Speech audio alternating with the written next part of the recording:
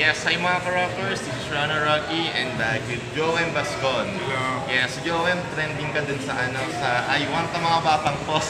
So, paano ka ba nag-prepare dun sa character mo? Kasi medyo daring siya, tsaka kakaiba eh. Parang, actually second time ka namin nakita no? Kasi the first one yung kay Jake, di ba? Yeah. So ngayon, ano yung mga preparations mo? For this one, nag-audition ako for the role, nag-reading ako for that part. Kasi ang original cast yung mga kids eh.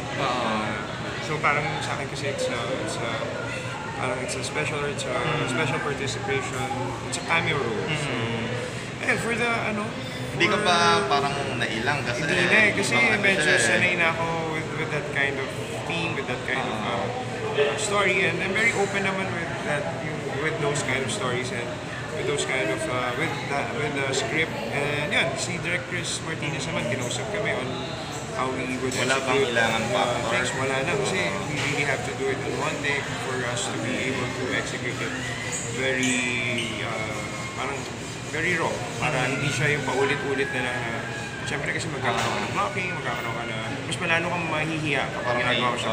Parang tatlo pa nga siya, tinibig ng eksena. Yes, so yan, I'm very happy na at least pull off namin ng maayos, which is very artistic for the viewers and which is very informative and very open with one another na para naintindihan nila yung story ng mga positives sa HIV, sa AIDS.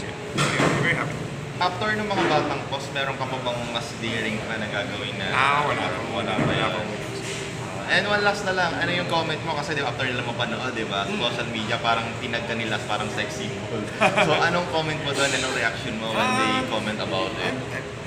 Ano ba? Hindi ko... Diba? Pero I'm just very happy. They're very happy with the series, with the Batang POZ. I'm just very happy that I'm doing a good job with my work. At yun lang. Thank you guys. So thank you, Joel, and congratulations. Thank you. Thank you.